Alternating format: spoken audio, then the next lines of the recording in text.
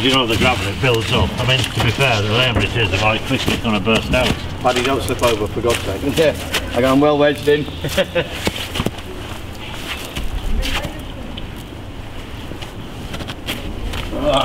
We sent another one there, Jim, on the strength of his operation.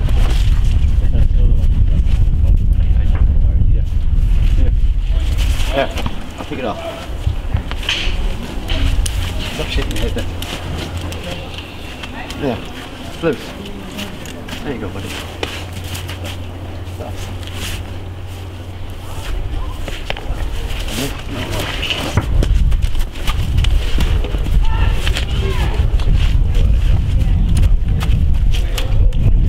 Paddy, kick on, don't. Okay. You sure? Yeah, absolutely. Okay, thank you very much. Stop being so horny!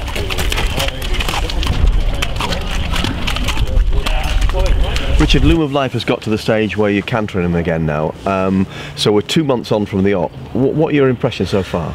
Initially, you're always worried after they've had a wind operation that they're making a noise and that and everything, but he's been doing light cantering. There's not a dicky bird out of him. He's clean as a whistle, which is great now. So it looks like it's been 100% successful. And just get him going and step him up now and see what happens. So, when, for our team watching this, when would you think you're in a position to say, yes, it's worked, no, it hasn't?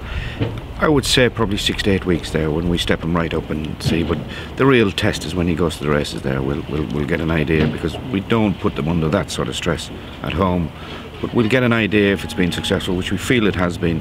But really, when we get to the races, see how he performs. So in 6 or 8 weeks' time, we may be at the stage where we can take it a stage further, if you see what I mean. Yeah, exactly. We'll step his work up. He's just starting to do now. He's very hairy at the moment. He's just starting to come in himself. So he'll have another month's cantering, then we'll step his work up then.